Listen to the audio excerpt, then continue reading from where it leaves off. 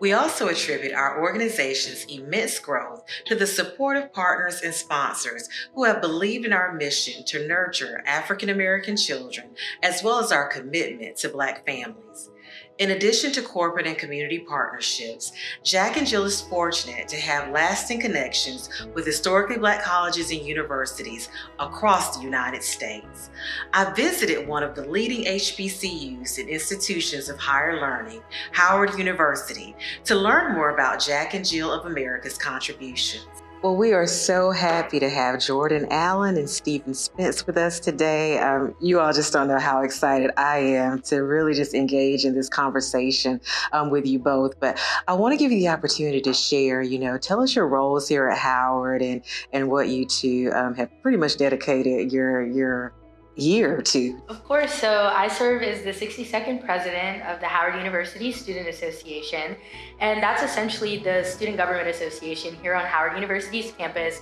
My job is to serve as a bridge between students, administration, as well as faculty, and what we want the university to look like. So I have the honor of serving as the 49th Executive Coordinator for the Howard University Undergraduate Student Assembly. And basically a little bit about UGSA, which is what our acronym is. We're in charge of all the large scale and small scale programming on the campus. But basically what I've done while I've been here is connected students with big corporations, because as you know, we're still students, we're at HBCU. Oftentimes we deal with underfunding. And so what I've done is I've increased our budget by about $500,000 to do more bigger programming for students. And so through that, I've been able to partner with companies like Shea Moisture, Pepsi. We're entering a partnership with Capital One, but that's just some of the things I've been able to do. So that's pretty cool. How would you say that Jack and Jill has prepared you for the leadership roles that you both serve in today? It gave me the confidence to come in and lead. I always say, if it wasn't for Jack and Jill, I wouldn't be the man I am today, because it allowed me a platform to practice my skill. And now when I'm here, I'm mastering it. And so it looks as if, I'm just gliding through, but I'm still learning, but I'm getting the fine tweaks out now. So I really owe that to Jack and Jill. Jack and Jill really did create a platform for me to realize the leadership capabilities that I did have. I never served as SGA president before Jack and Jill. I served as speech and debate president, but that was the largest scale that I had ever led on. And so then to come and lead within 5 different states, it's very parallel to the role that I have now, and learning how to work with the team when people don't get their work done. How do you approach that?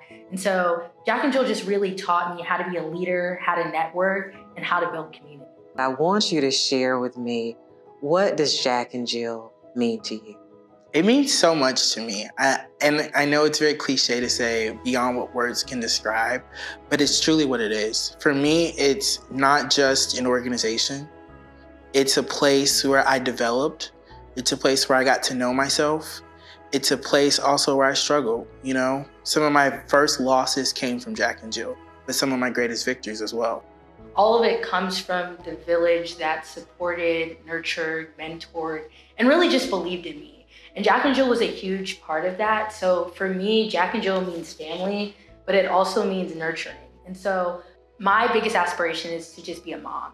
And a lot of that comes from the mothers who poured into me, moms like my mother, but also moms like Mom Ray White, as well as yourself, have been huge inspirations for everything that was poured into me, and I'm just super excited to be able to pour that into someone else. Stephen, what about you? Echo those sentiments, those mothers are people I still call today, mother member Sharon Cody Bryant, to say, this is what's going on in my life. I don't know how to navigate this. Can you help me? And so it's created a community for me, of people who I can call whenever something goes down. Oh, that's wonderful. So, wow, we have just learned so much about both of you, during this, short time of this interview. I know I could go on and on with many more questions, but I do want to close with, what does the future of Jack and Jill look like to you? So I don't even mean to be corny. The future of Jack and Jill looks like me and students or children that were inspired while being in Jack and Jill and cannot wait to come back and be a mother in the organization and pour the same level of nurturing into the next generation that was poured into me. But I say also look around the campus. That's what the future of Jack and Jill looks like to me. It looks like the future change makers, the future leaders. I hope to look back, you know, when I'm not going to say old, but like as I grow and mature, to see people taking over the world. I know so many great people from Jack and Jill, and I just hope that when we get where we want to be in life, that we're able to come back and say, hey, like, you know, this is an amazing organization. I want to pour into you, and I want to be able to give these opportunities, and I want to stretch. And I really just hope that Jack and Jill can also expand into more students, so we can really not only focus on the communities we are in now, but communities that we can impact. And I hope we can like change that and really become a level up for people. On this incredible journey, we have seen that Jack and Jill of America Incorporated has continued to thrive. Our founders were courageous trailblazers with the fortitude to sustain a vision immersed in love and devotion for our children. Now, 85 years later, their extraordinary influence remains exemplified through Jack and Jill's members, families, and alumni. As we honor our esteemed past, live in the achievements of the present, and anticipate the greatness of our future, we proclaim, tell them we are still rising. Thank you for joining me.